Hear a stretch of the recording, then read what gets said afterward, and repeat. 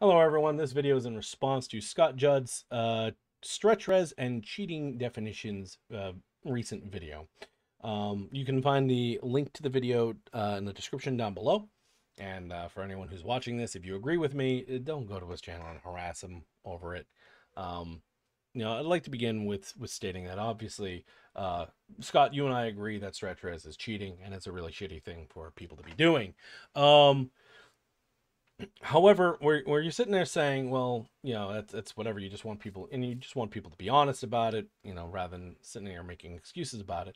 It comes off as hypocritical when you turn around and then you say, well, when it comes to Survive with Friends, it's not cheating because the dev said it wasn't cheating. It's cheating. There's no argument to be had here. It's nothing controversial. It's nothing really even debatable. It is an objective truth. It is you're using an outside program or system to gain an advantage in a game where this system is neither designed nor intended to be. Even though Survive with Friends was built, it was not built with the intention of people being able to communicate. Otherwise, there would have been an in-game comm system added along with it.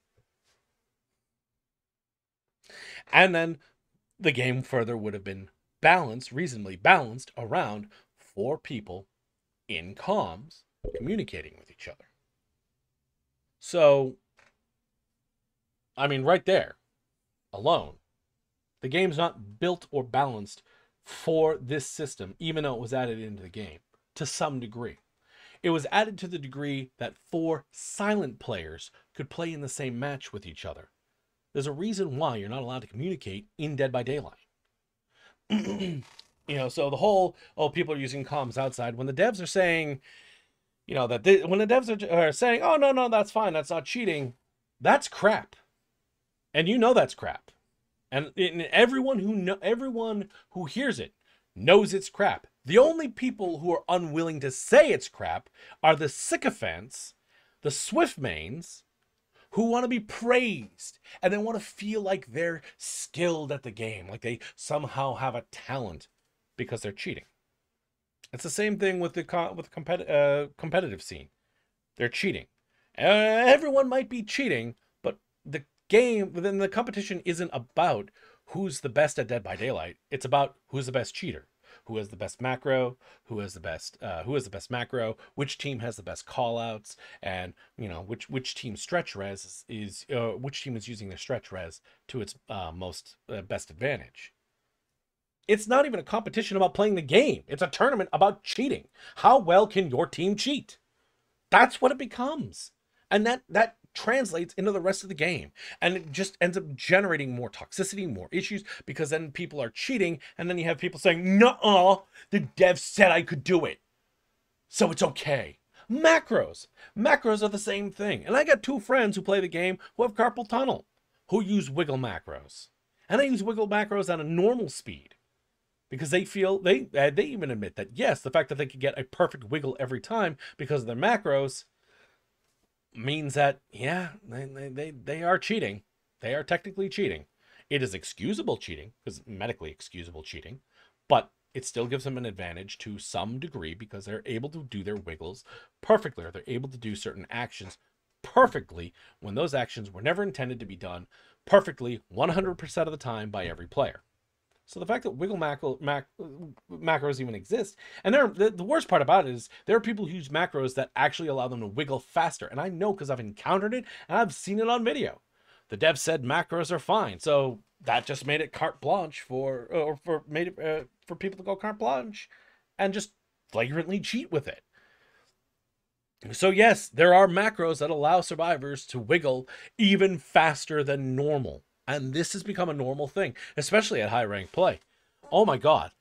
I don't even believe that there's a single game. I would go as far as being able to say that with some degree of confidence, that there's almost every game I run into, there is at least one survivor using a wiggle macro that allows them to wiggle even faster. And I'll take that one step further. All those games that I run into tend to be a Swift. And they're in that Swift. I would say it's not often I run into someone who's using a wiggle macro who's in solo play.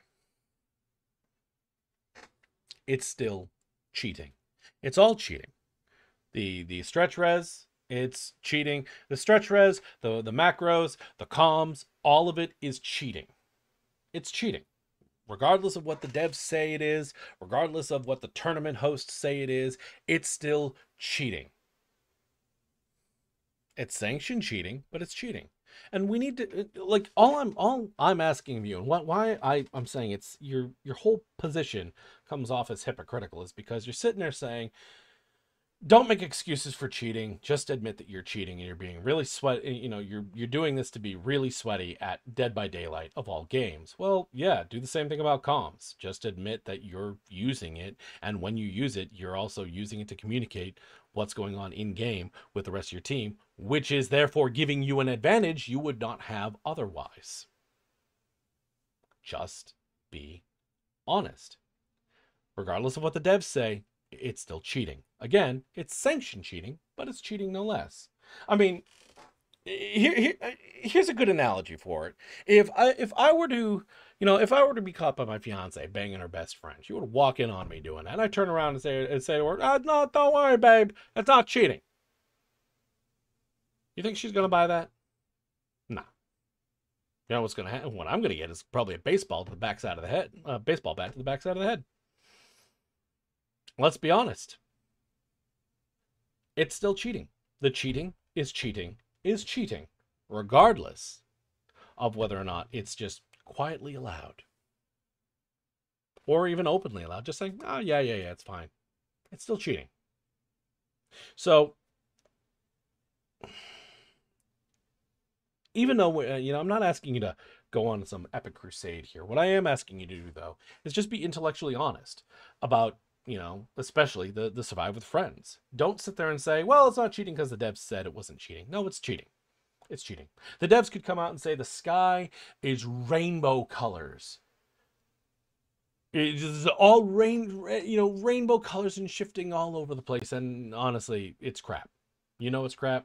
I know it's crap. We all know it's crap.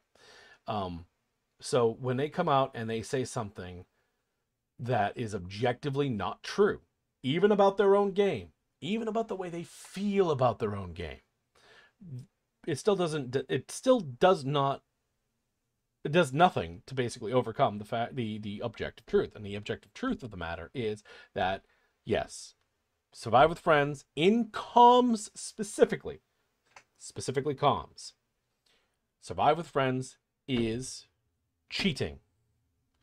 Macros are cheating. Stretch res is cheating. Lowering your game quality so you could see survivors in grass and bushes, even though it's built in game, is cheating. People making it so they can gain an unfair advantage or an undue advantage in the game is cheating. And because the game's not balanced around macros or for survivors in comms or a stretch res, all of that is cheating. The cheating is cheating is cheating, regardless of whether or not it's sanctioned. So yes, it is all cheating. And while we're being honest, that's let's be clear. That's the reason that Netflix pulled the license for Stranger Things. It's because of the state of the game. And the reason part of the reason the game is in such a terrible state, a state that would lead a license holder to pull their IP, is because of the flagrant cheating that is permitted by the devs. I mean, they hardly do anything about hackers. I mean, really, do you think they're going to do anything about the other cheaters? The soft cheaters, if you will? The sanctioned cheaters? No, they're not going to do anything about it. And the reason you're going to find people supporting your side of it that say, the statement that you said, that it's not cheating because the devs said it's okay, is because they're sycophants.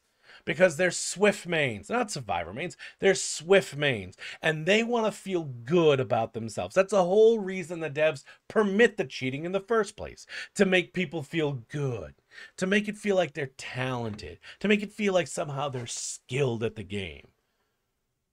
With their comms and their stretch res and their macros. They're, well, faster than normal speed macros. Yeah. They're so skilled at using cheats in game that have been permitted, nonetheless. But they're so skilled at using cheats that that's what makes them good at the game. So good they can go do tournaments to see who the best cheaters really are.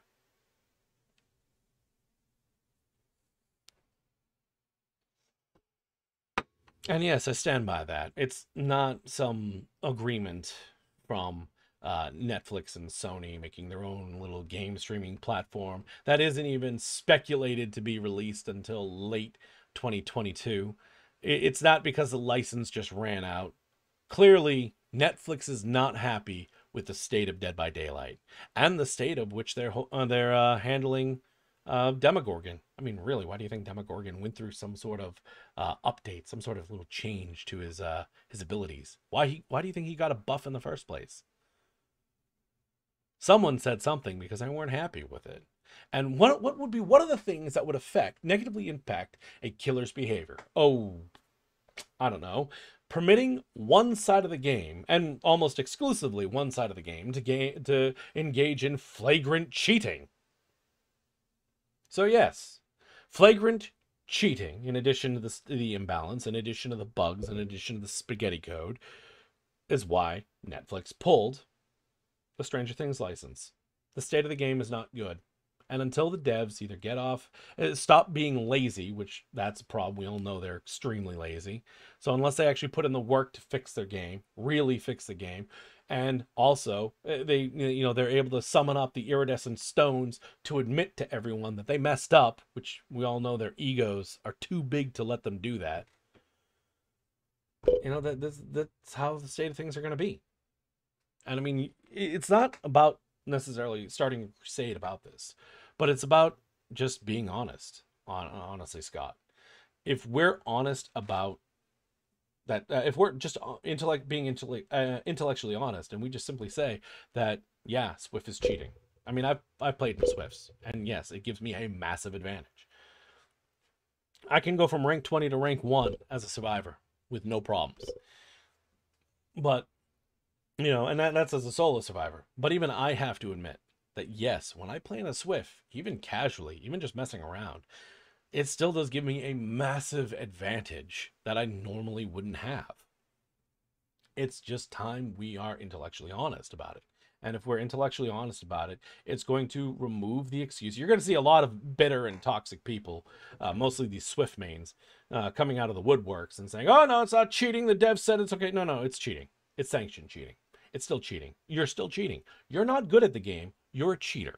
And once we start putting that label properly where it needs to be, and we're doing nothing more than just being honest, just by being intellectually honest, that will on its own create enough pressure to get good change. You don't need to start a crusade. You just need to be honest, and you need more people being honest. And the problem with this game and with the community as a whole, and you know this, Scott, because you've probably seen it a lot in your own community. I know. I've seen some of the comments on your channel. You have a lot of Survivor main or Swift main viewers who are absolute dev sycophants to the devs. And yeah,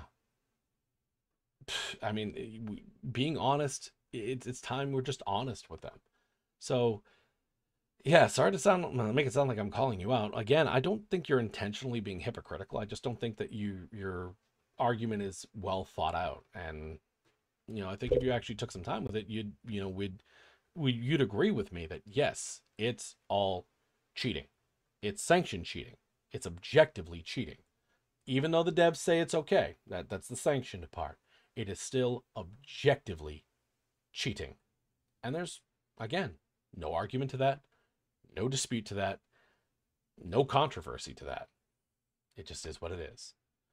Anyways, for the rest of you guys, and you know what? Hey, Scott, if you end up ever seeing this and you feel like it, just do the YouTube things. Hit that subscribe button and ring the bell. Give us a like. It really helps the channel out. Yeah, don't forget to check me out on Twitch and whatnot. So I guess I'm going to see you guys either in the next discussion or in the next gameplay video.